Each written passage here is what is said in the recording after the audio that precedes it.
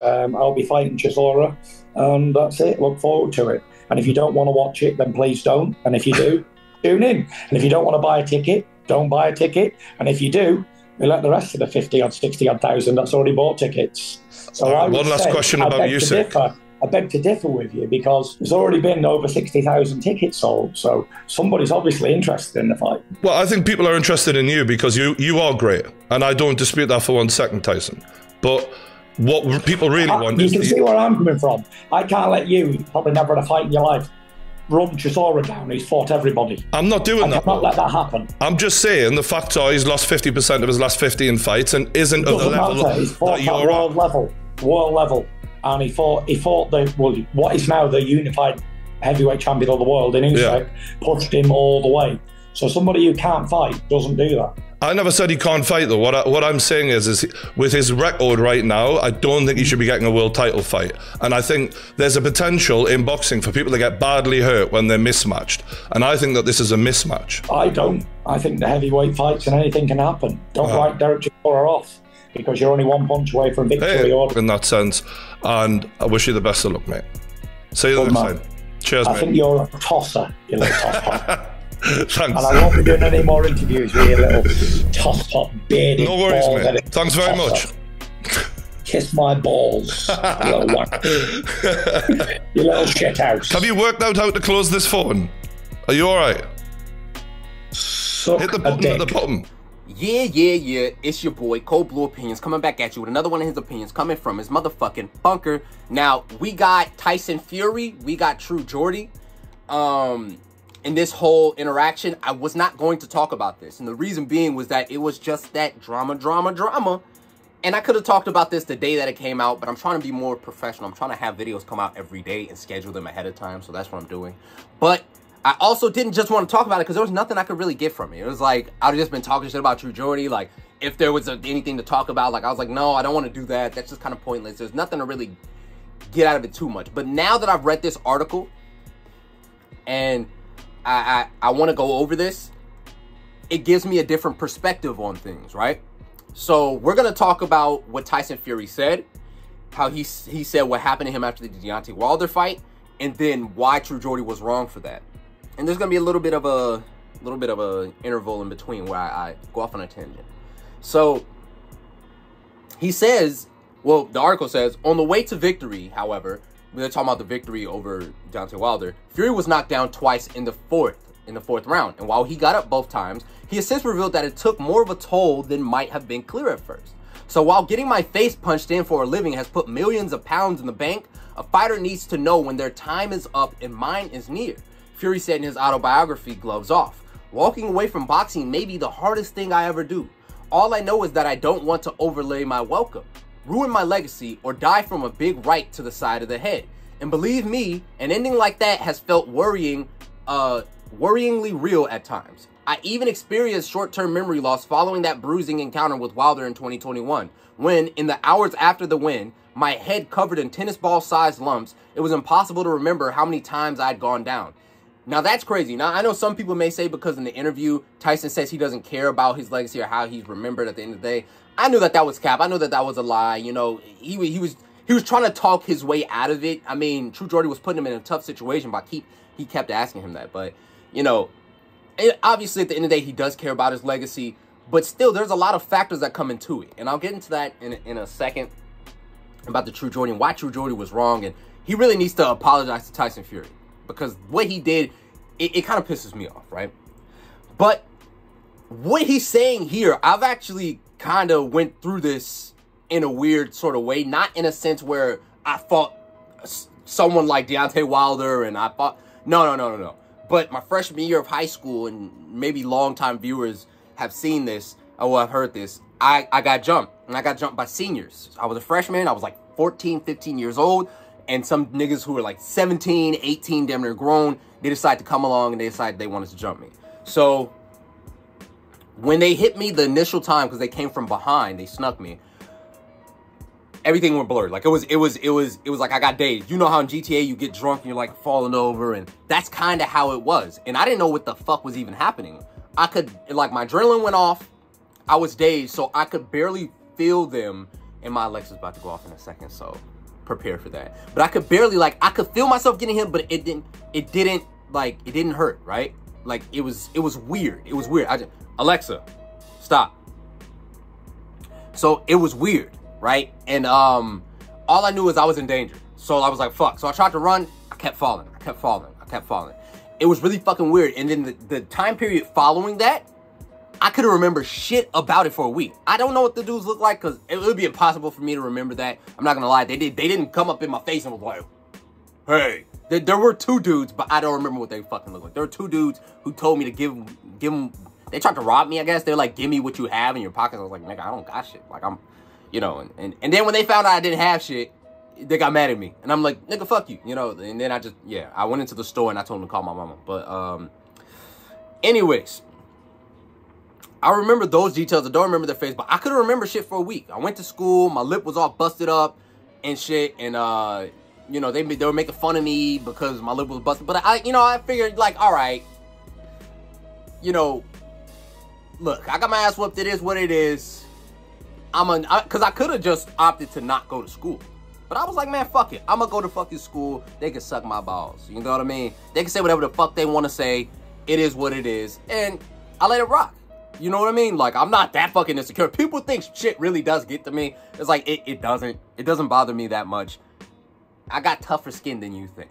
Shit doesn't bother me that much. But anyways, so getting into the True Geordie podcast and what was wrong with his interview was that he kept asking. So what happened was he kept asking about the David Chisora fight and why he's fighting him. Basically, why are you having a trilogy with this guy? We already seen enough. We know David Chisora. He's not the opponent that you should be taking. He's not the opponent that you should be taking. You should be taking a tougher challenge, blah, blah, blah, blah, blah, blah, blah. And he kept reiterating that, asking that over and over and over until Tyson Fury got mad. And then he basically said, fuck you to him, right?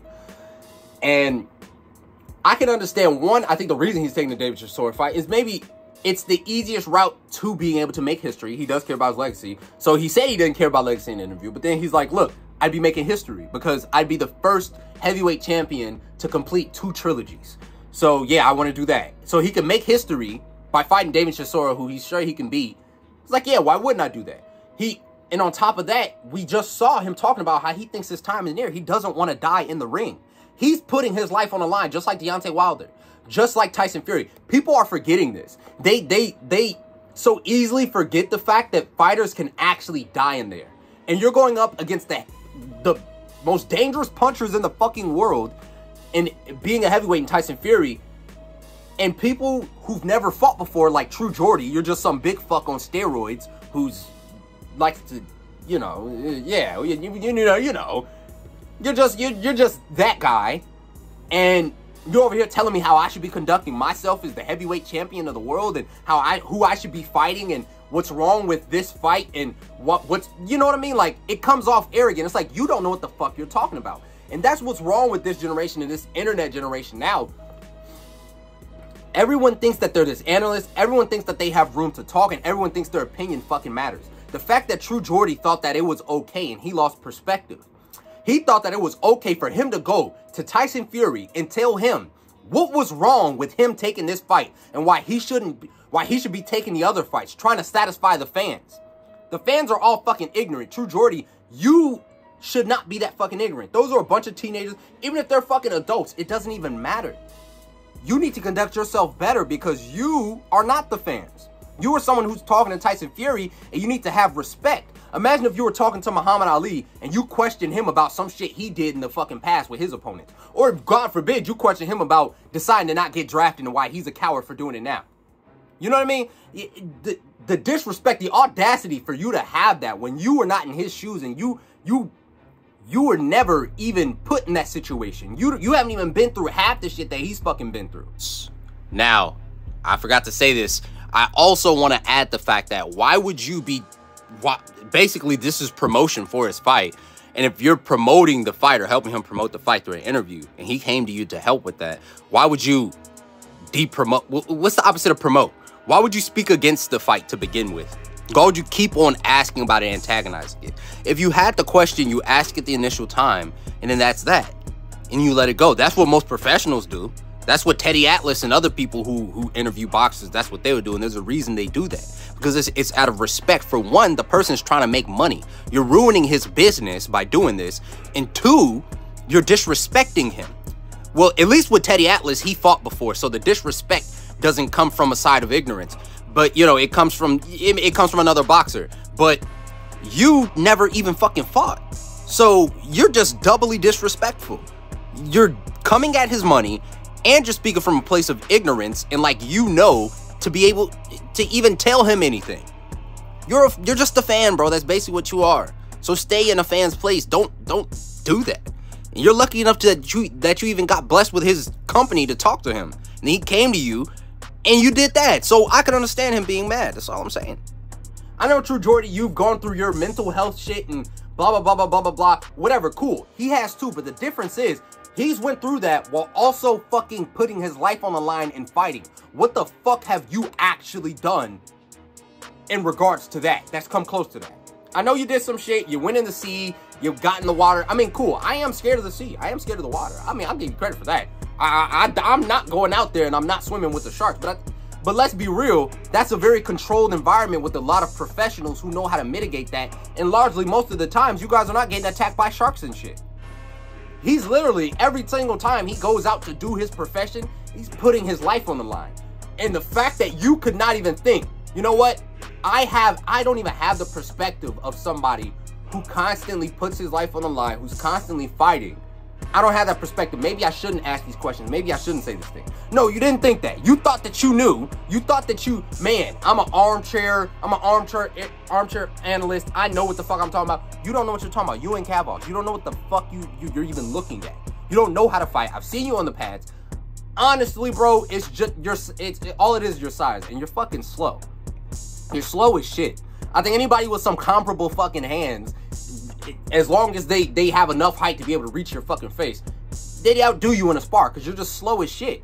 And you're stiff. You don't know how to fight. You don't even know what you're looking at, honestly. You don't.